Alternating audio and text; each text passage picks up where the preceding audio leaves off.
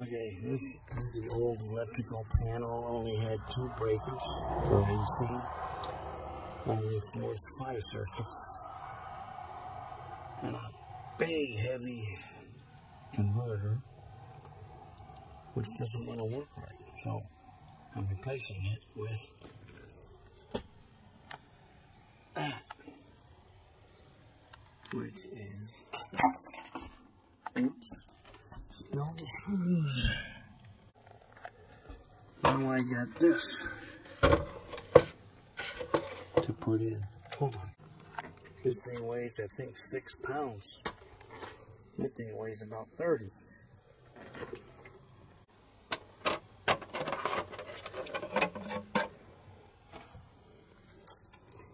What a cutie little thing, huh? Now I gotta figure out how to fill up this big hole and how and what to do with it. This could be a nice little storage thing.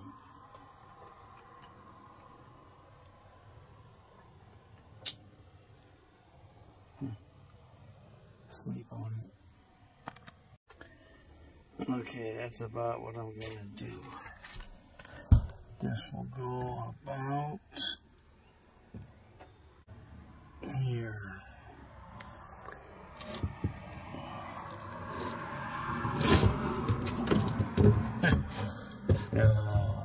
This is about like so.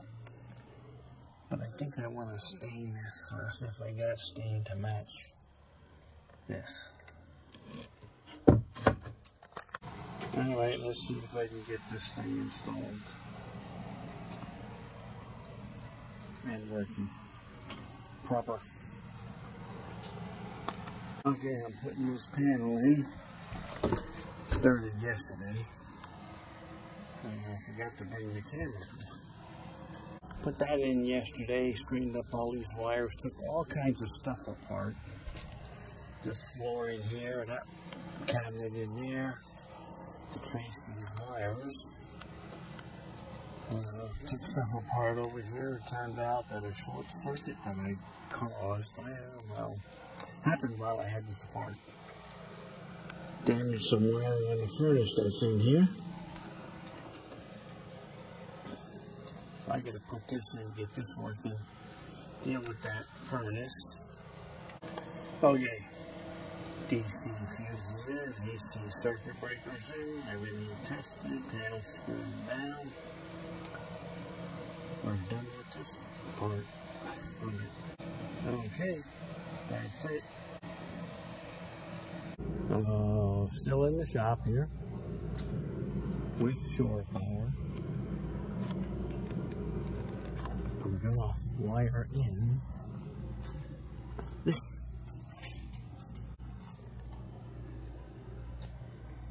Basically, it's a battery pack. 1,000 watts, 1,500 watt hours. This and 2 solar panels. There's 4 panels this size.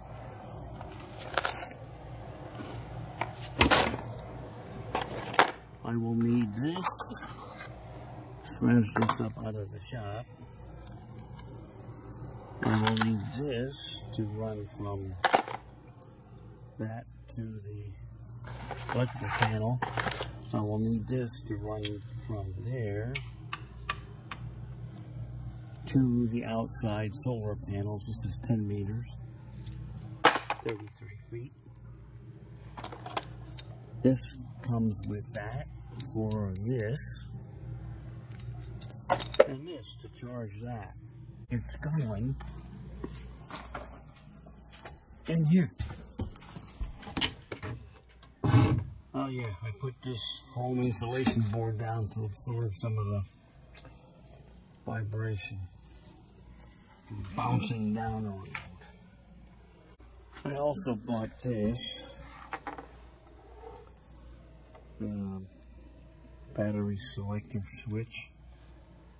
Let's see, this is 2 circuits. So that I can switch between no power to the electrical panel or house batteries, which are under the hood, or Bluetti.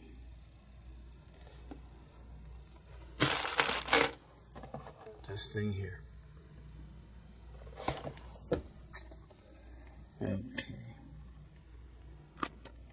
Okay, the DC part of this is done.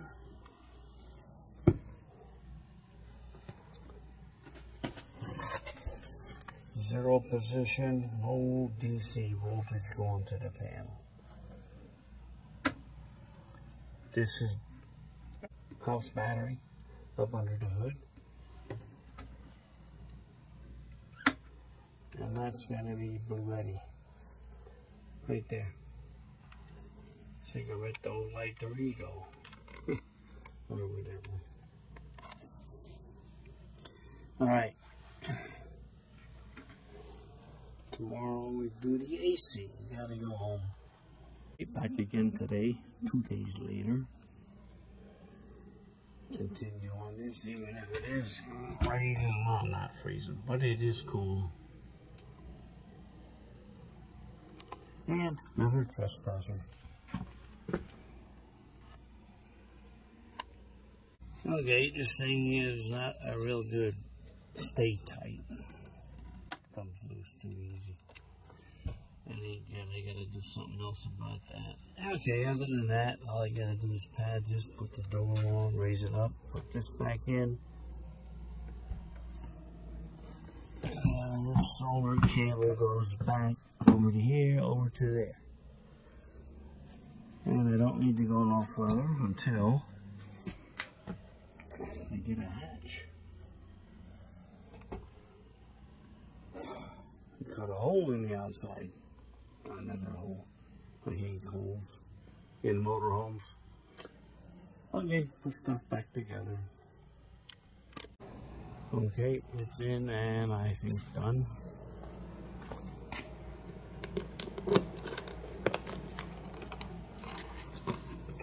Put in some weather strip here to seal this off a little bit better.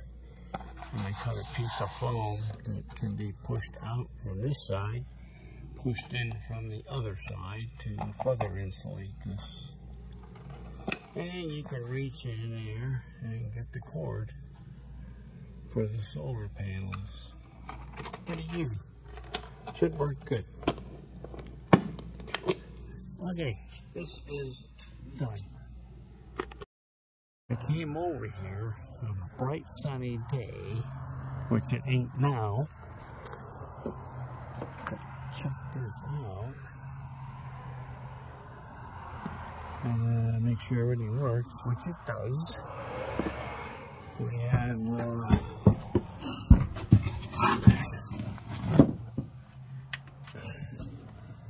at the moment we got 40, 37. And dropping.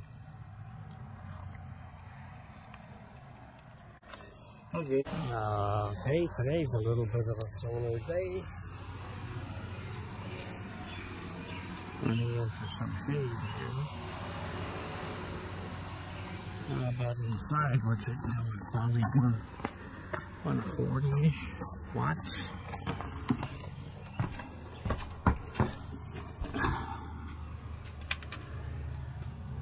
130-ish.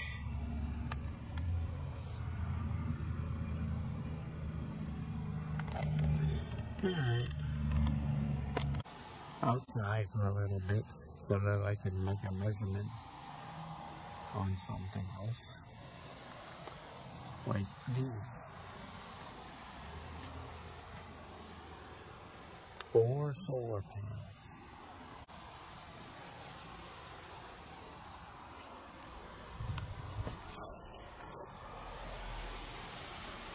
For free. That one definitely works. They're heavy. I could do some measurements and cleaning.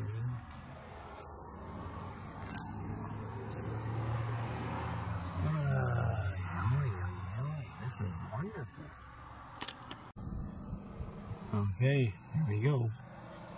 2 panels on the roof, all the wires under. Except for 7 inches here and about 14 inches over there. Everything else is staying under here nice and neat. I'll tie it down just in case. Goes in here.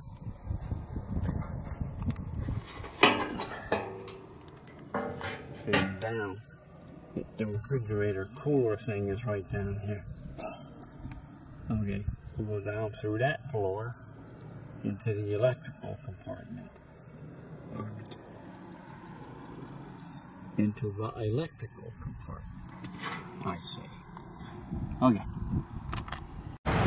One of the other things that I did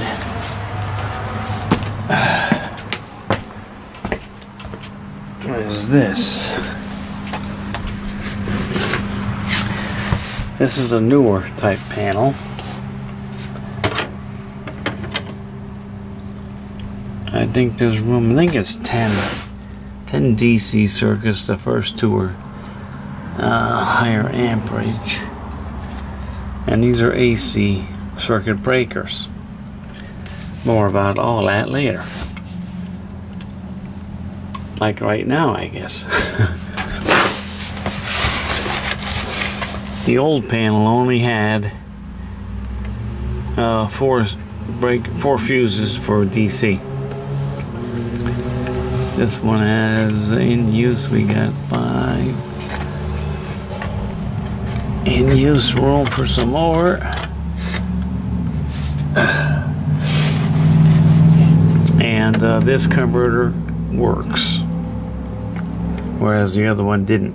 The other panel made a lot of buzzing noise when it made the attempt to work. And it also weighed about 25 pounds. This thing weighs not much. Wonder if it's here. I don't think so. Not much. The way these work, this one is the main breaker for AC shoreline. You flip this up and the bar across the top here gets hot. And then you can turn on the converter and turn on the AC outlets. That one behind me, one around the corner, and one behind the refrigerator.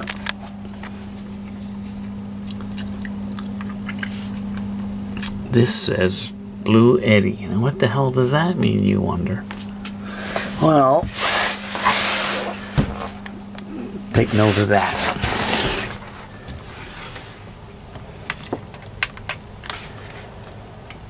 Put one of these things in here. It fits in here real nice. I don't know what else I would do with this little storage space.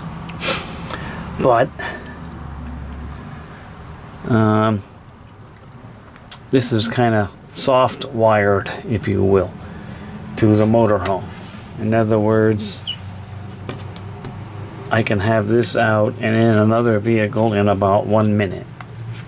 It's not bolted down, doesn't need to be. It's on a foam insulating thing to absorb vibration. Don't slap back and forth this way. That gray cord right there is an AC line, which goes over to that breaker. So when I'm on the boonies, flip this up, and the AC outlets, flip that up, and these will be powered 120 volt sine wave for laptops, charging stuff up, what have you not. It actually even works the microwave, which I don't keep out because I don't use it all that often. But I store it right there. Thing is really old, but it's small and works. Got a turntable. Does work. I don't know about well, but like I said, I don't really use it all that often. When I do use it, it's for 30 seconds to heat something up. Alright, where were we?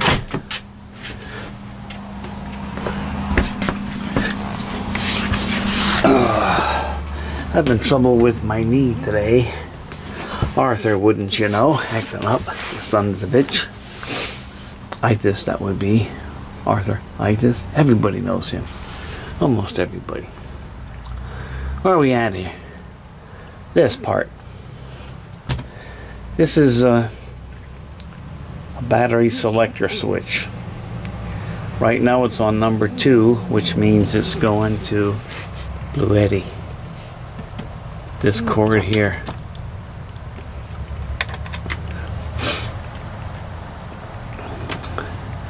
$27 watts is being used right now because the cooler refrigerator is running too.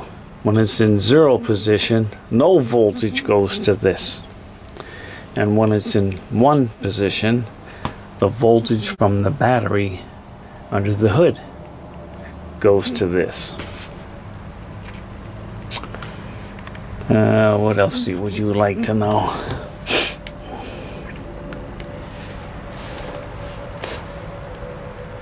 That number. That is the solar panels on their roof.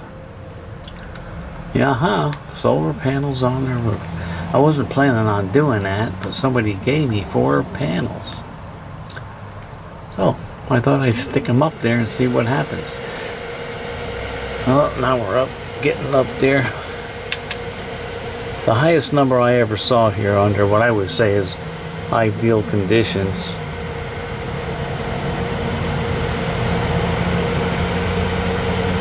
You know what? That feels a little warm.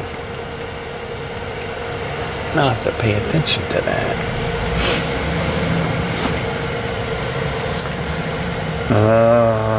Where the hell was I at? The highest number I saw under ideal conditions is 380 watts input. And for some reason, all I'm getting is 265-ish and sometimes much lower. And it's a bright sunny day. At least it appears to be. So, unplug DC power to the motorhome. Unplug the input, in this case from the roof. By the way, I have another input labeled ground. This cable goes over there and comes out of the side of the motorhome for those solar panels that are right here.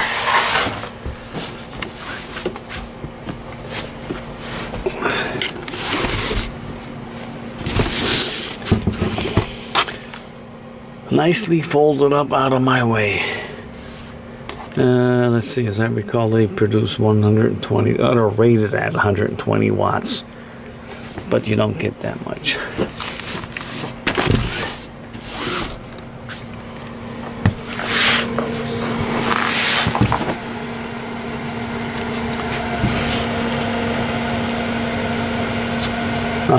I gotta remember to pay attention to this. I don't want this getting too warm.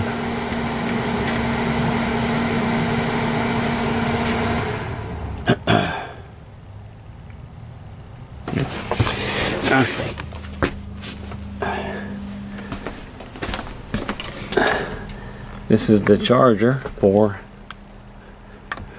the Bluetti.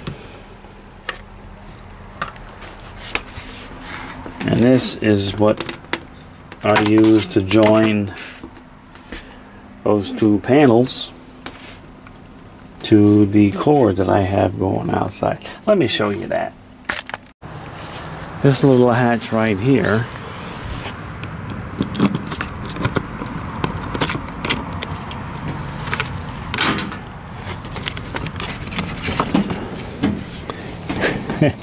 has this, and this runs over the Bluetti, and this runs out about 19 feet, so I can put the electrical panels, the solar panels, out here while keeping the motorhome in shape, theoretically. And there's a piece of foam block in here that goes in here, and from the other side to insulate it, keep the cold air to a minimum that's gonna go in there. Okay.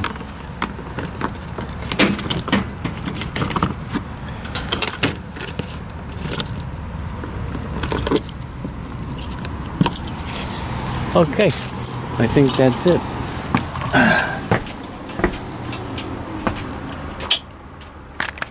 I don't know if I already covered this, but this is the vehicle battery, Interstate, Megatron.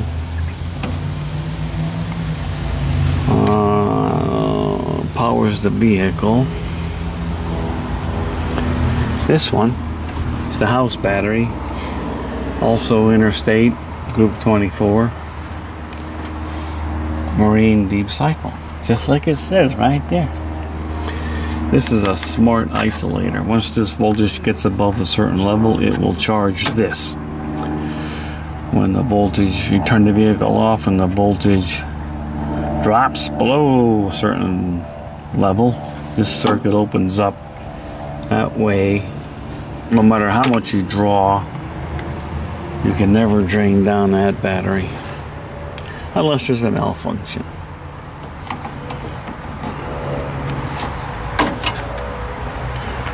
Okay, everything else under here looks pretty good. That's about it. I guess I gotta book on home. A few more modifications. This used to be a cigarette lighter. It's now a power port socket. Power port, as far as I'm concerned, is the correct name for these things. You you stick a plug in there to power up your whatever. It's not a cigarette lighter anymore. You put a cigarette lighter in there and it won't work, and it will be fuse blowing and stuff like that. This is USB, 2 of them. I wonder what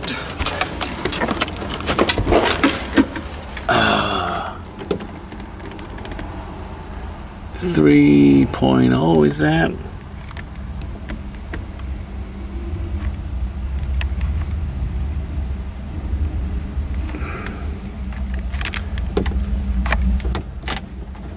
And this one is another power port.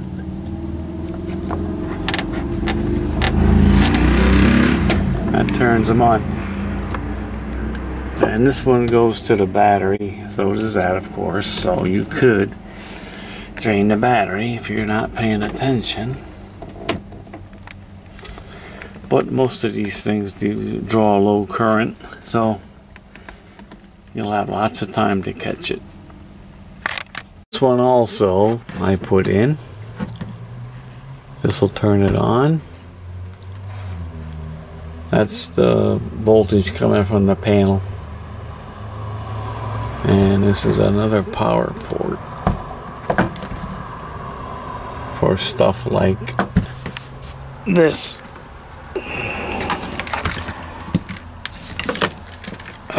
Come on. A CB radio that I don't think anybody CBs with anymore. But I got one. And this is a couple more power ports. Okay.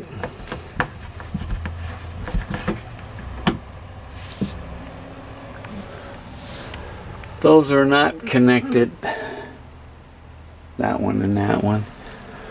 Neither is that one, if there's even a speaker here anymore. Nor that one. I'm not into that kind of thing, so. But maybe someday I'll do something about that just for the fun of the challenge. What else do you need to know?